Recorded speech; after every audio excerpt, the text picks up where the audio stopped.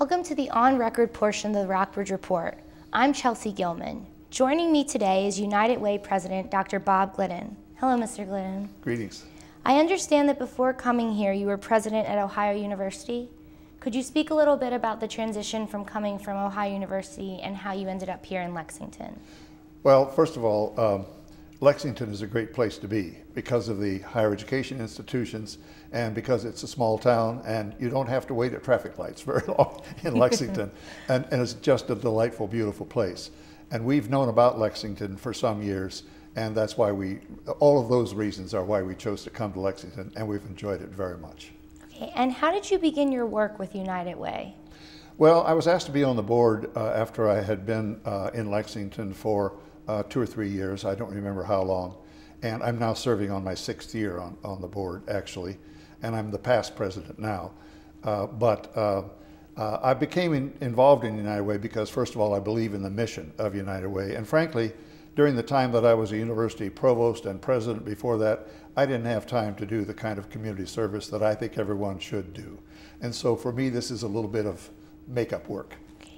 And can you talk a little bit about some of the services that United Way provides for the county and the people who need it here?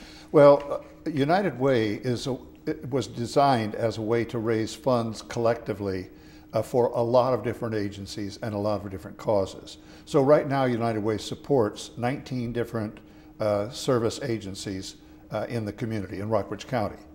And of those 19 agencies, they range all the way from what's now used to be the free clinic and now the health center, to RAH, the Relief Association, to the transportation organization RATS, to smaller groups that deal with autistic children and that sort of thing, to legal services for people who need public assistance for that and so forth. So it's a wide range of agencies. Part of United Way's purpose is to try to find out what the needs are and try to address the most critical needs, and also to try to raise the resources to help those various agencies. Okay, and how do you feel United Way has been doing? Have they been successful in reaching the large amount of people in the county who need it? Well, obviously we could reach more if we could raise more money. And we have been fairly consistent over the past 5 years of raising about $250,000 a year.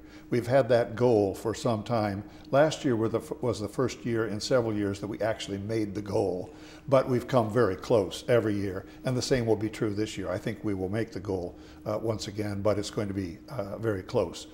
Obviously, we could help more people if we had more money. We never have as much to distribute and help these agencies as we would like to have. Our project in raising funds really starts in September of each year, carries through the fall, and then concludes around this time of year. Just as a matter of interest to you, about 2/3 to 70% of all of our funds come from people who give $500 or more. One of the things United Way would like to see happen is a lot more people who contribute something like $1 a week. You know, a lot more people could do that. So part of our challenge is how do we reach people to help them understand the need and to contribute in that fashion. Okay, great. I understand that now there is also a push to improve early childhood education and literacy. Well, yes, let me give you a little background about that. United Way tries to address current needs, and that's been the case for many years. It occurs to us that we also should be looking to the future and say, what difference can we make in the long-term future? How do we help people stay out of poverty so they don't get into that kind of situation in the first place? And that's where we come to the idea of trying to focus on preschool education, early childhood education. We know that the key for people to be not poverty-stricken is to be educated. And they have a lot better chance for a good job and a happier life. And so in order for that to happen, a student has to have a good start in school. Our concern is that if you're a youngster and you start to school and you don't know the alphabet, or you don't know even the colors, or whatever, you come to school and you're at a great disadvantage, and it's apparent to you, even though you don't maybe say a lot at that age about it. You know, no one wants to feel inadequate. And so we'd like to give everyone an equal, I would say Head Start, that's the name of a formal program, of course, but toward reaching that kind of goal of everyone having the same kind of advantage when they start to school. So for United Way's part, we are trying to change our focus a little bit to do all we can to make that happen. Now, can United Way do all of that? No, certainly not. But what we can do is try to bring together a lot of different organizations and agencies in Lexington and Rockbridge County that are doing something, try to find out what's being done, what's not being done, and then decide what are the priorities. Where should be the areas that we should focus on to make a difference for the future. So the whole, and we call that a community impact model. How do we have an impact on the future of the community over the long term? So that's what we're turning to, and we're trying to do all of that without neglecting the 19 agencies we have been supporting. Now, to be sure, many of those agencies are already involved in has something to do with children and their education, their health and welfare, and so forth. And that's all part of it, of course, the health and welfare part. So many of the agencies, we're just asking them to focus a little bit more specifically on this. Some of our other agencies, of course, it just doesn't fit them at all. For example, the senior center. Now they might be able to help in some ways because sometimes the grandparents are taking care of children when they're little, you know, that sort of thing. But it's not really their cup of tea in the way that it would be some of the other organizations. Okay, great. And what is kind of what would you like to see this program do if you had to put a success rate on it? Is there a certain percentage that you've seen thus far of children? We have said we would like to have, first of all, every child to be at grade reading level by the time they get to 4th grade. And certainly even we'd like to have them there by 1st grade. But we'd like to be certain that every child, you know, in elementary schooling, you have the elementary years and then the primary years, and then you have the elementary years. And you'd like to be certain that by the time children get to 4th grade, they're really ready to begin studies in earnest. And that can't happen if you can't read well, and if you're not, you know, literate in terms of mathematics and numbers and so forth. So we would like to have everyone up to speed by that time. Now, a lot of that will start earlier. And while we have some programs in the county now we have several areas where they have Head Start, we have the preschool on a bus, but it doesn't reach everyone.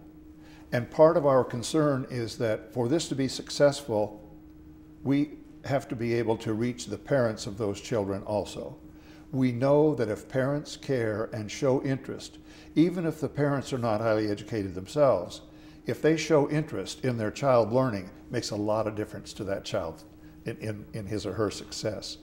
And so part of what we want to do is to make certain that we have every child up to a certain reading level at 1st to 1st grade and then 4th grade. Okay, and can you talk a little bit more about how you plan to get the parents on board, the parents of these children on board to make sure your vision? That's a good question. I could have asked that of you because we don't know yet. We will be, as I said a minute ago and didn't follow up very well, that United Way can't do all of this by itself. What we can do is try to bring people together. We will form something called the Community Education Coalition, which will involve leaders in the community from various aspects of the community, including the schools, by the way. We've been working closely with the schools in Rockbridge County and in Buena Vista and in Lexington City thus far on this, and they're all they're very excited about it.